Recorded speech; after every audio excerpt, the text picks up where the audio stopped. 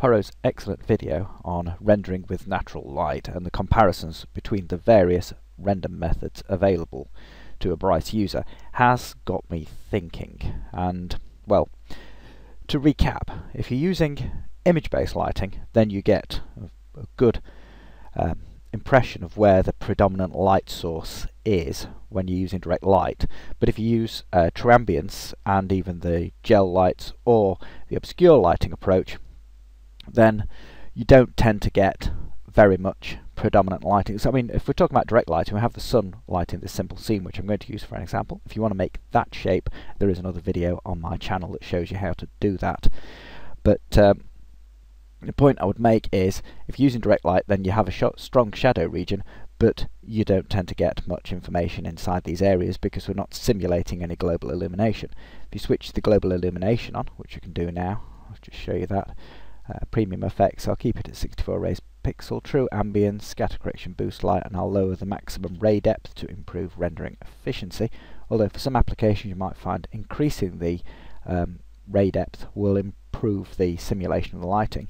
You can see now we're getting a bit of a fill-in on the shadow region there, but the lighting is still very basic. So, how can we have good quality light simulation?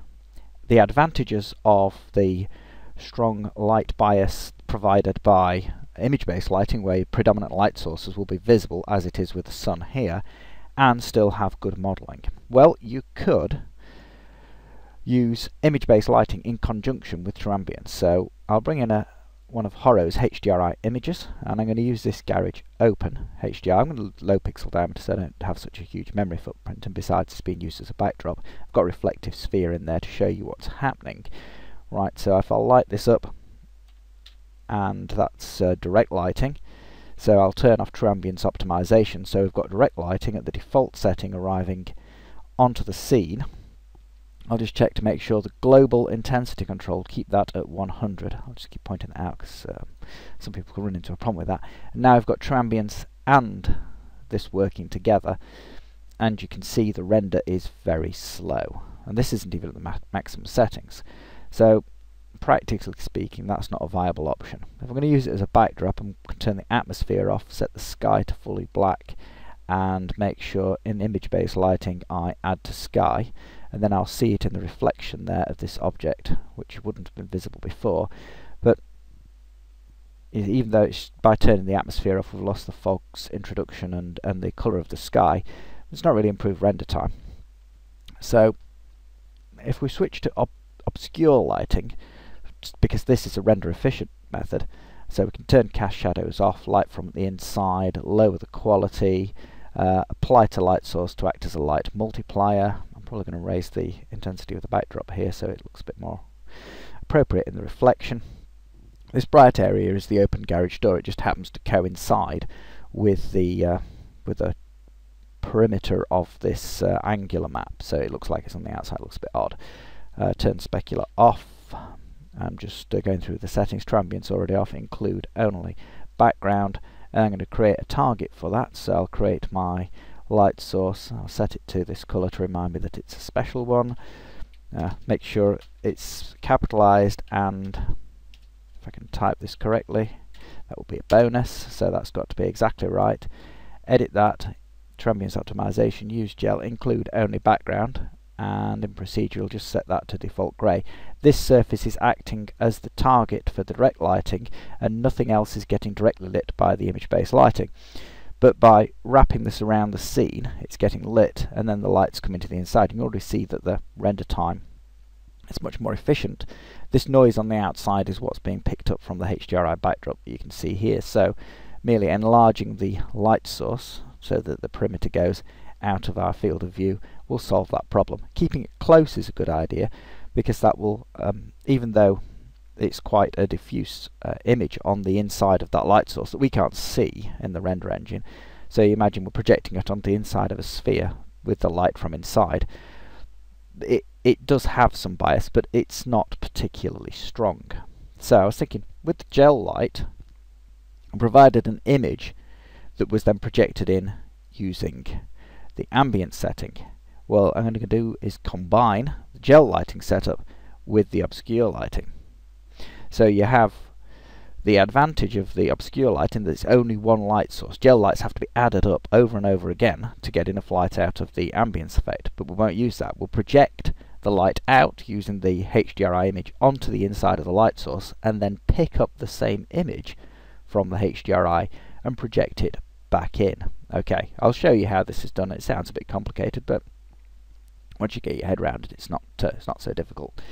So what you need to do is look at this and decide how small you want your light source. Now bear in mind, in true ambience, the smaller the light sources get, the more noise you'll get in your image, because it'll be higher contrast. So when the feelers go out, they might hit a bright light or they might hit where there's no light.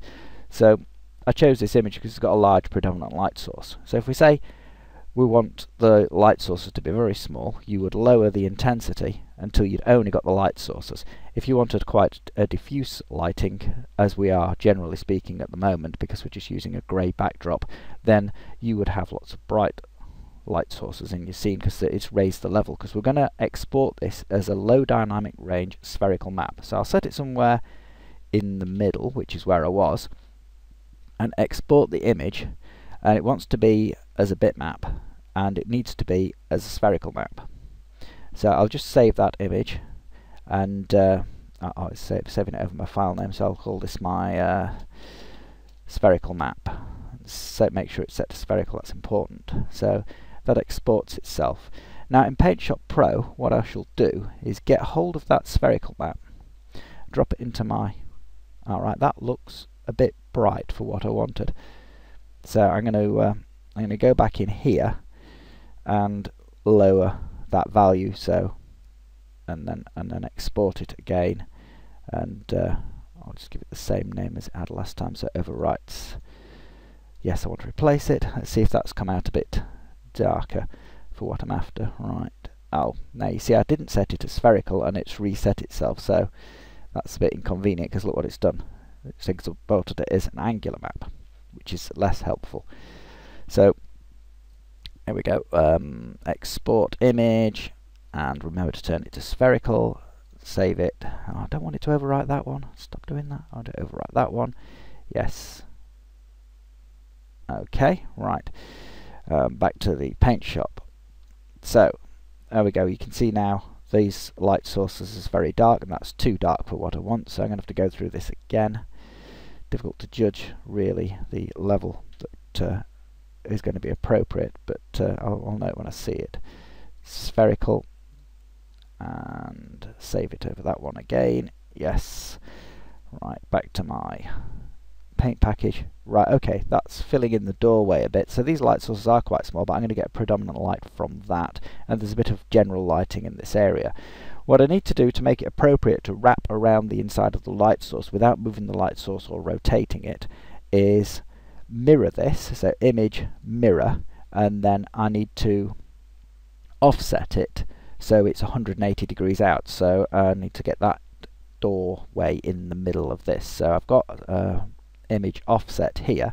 Because it's a spherical map, it's a 2:1 ratio, so if I offset it its height, that will move it exactly halfway across. So if I get the information about this, the height's 793, so that will be my offset. So I go image effects offset, I've already programmed it in 793, it needs to wrap, and that will bring it across.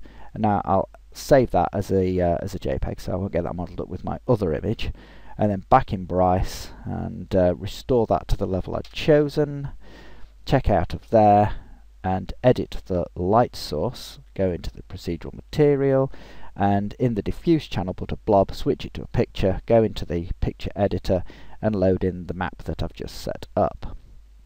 Okay, so instead of a grey background we're projecting it onto, that map looks a bit off. I need to set this to spherical. It defaults to sinusoidal for some bizarre reason, so that's better. So now I've taken my spherical map and wrapped it around the light source's diffuse channel. So even though in the render we can't see this surface, true ambience will see it, and in some places it'll be dark and in some places it'll be light.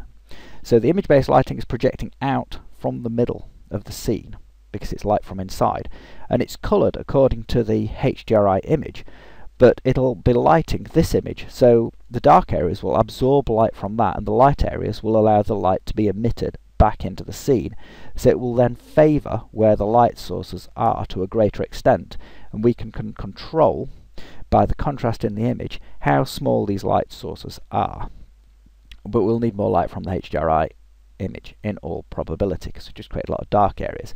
So now it's gone a bit darker, and we increase the light output here. So I'll take it up to, I don't know, 350. It's just guesswork at the moment, and see if that's given us enough light. Ooh, way too much. You see it's nicely coloured. 250. Another guess. Okay, that's not too bad. A little bit oversaturated on this red possibly, so I'll lower it to 100. Right, and render now. So we see that we're looking at a 3-minute render time, and you should see that the character of the light has changed because of this setting. Now there will be more noise in the finished render because it's the lighting's biased now more towards where the light sources are in the background. So that's both an advantage and a disadvantage in terms of we need more sampling. But as a combined method, it is closer to the lighting environment that you see in the backdrop. This is what I was aiming for anyway. So in the render options now, we're set at 64, so it's not too bad. So 256 raised per pixel render. So that's going to report time on this is going to take. No, it's not a quarter of an hour yet. It's about the time it's taken to record this video so far, so it's not too bad. Bearing in mind, as I've said before, that if you're going to go to the trouble of adding a premium effect, you may as well add more than one. So if I use this sphere as a target, I could add depth of field, and if it's about right, it should still be in focus on this corner, and take that slightly out of focus in the background. If I want it to be more out of focus, increase the lens radius. So that's added my depth of field. And if I wanted this material to look plasticky or reflective, but without the cost of adding reflection, because if I took this material and added reflection, because of the extra rays it would generate, I'll just put 50 reflection on each, which would no doubt increase the appeal of the surface, make it look more interesting because of the additional reflective points. It will increase the render time as a result, and you'll see we're now up to 43 minutes. That's increased things quite radically. So I'll just drop the reflection out. I can add specular highlight, which makes it look a bit like reflection, but it shouldn't have the same render cost. So drop the reflection, increase the specular. Now in true ambience rendering, you don't get specular from that from the true ambience, but you can craftily use the sun. If you enable the sun but just knock out any diffuse output, you can position your specular highlight in a position appropriate for the background you've got by positioning the sun. So if I save this render position in a blob and then rotate my scene till I can find the doorway in the background, which is providing the key light in this case, indirectly, obscurely if you like, but then we can position the sun in this area. So if I hold Control and Alt and double click on the sun rollerball, and then Control and Alt and click once on the scene, I can put the sun in that area. Then if I switch back to my original view, that will put highlights on the object, hopefully, in an appropriate place for where the light source is. So that's this. If I render this now, just adding that one specular light source has only increased the render time marginally. So that's one way of adding that effect. Did I add it to the red, or is it just not in a position where it's picking up on the red? So corners, material. No, I did add it there, but it's fully black on the specular, so there's no highlight there. So I'll just pop that in there. If I want a smaller, that's Camtasia highlight, I just need to take the halo size down. So I suppose just modify this material like so, make it a much finer dot. So now it should appear on the red as well somewhere, just a little highlight like that, makes it look plasticky. So there you go, that is current experiment inspired by Horo's video of rendering with natural light. So I'll just I am just going to add the reflection to this because I like the effect so much more, and live with the larger render time, because I mean 45 minutes is not really a huge render time, at least on this computer. It's i7 processor, 920, so it's not too bad at crunching numbers. Okay, so that's the end of the video. I hope you found that interesting, and you'll experiment with new lighting methods as outlined by our videos.